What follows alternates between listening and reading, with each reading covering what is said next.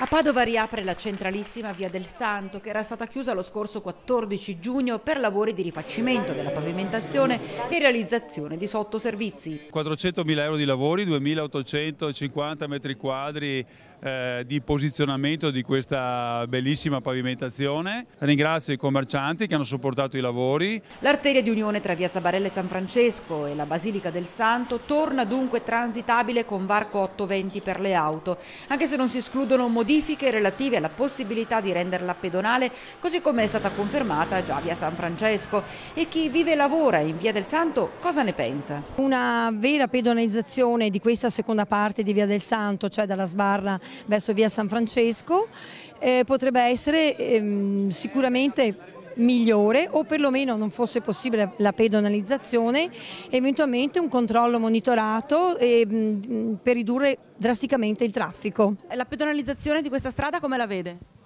Beh, io la vedo molto bene, perché ovviamente noi, avendo dei prodotti da passeggio, saremmo molto contenti se questa diventasse pedonale. C'è un po' un conflitto fra macchine, moto, pedoni che si contendono questo pezzo di strada. Vediamo se ce la godremo pedonalizzata o no, perché questa è una battaglia penso ancora aperta ed è una discussione non semplice. Vedremo di studiare un piano anche per permettere soprattutto a noi commercianti un accesso abbastanza facilitato per il carico e scarico, perché accetteremo anche la chiusura, ma almeno un aiuto per chi ha l'attività economica.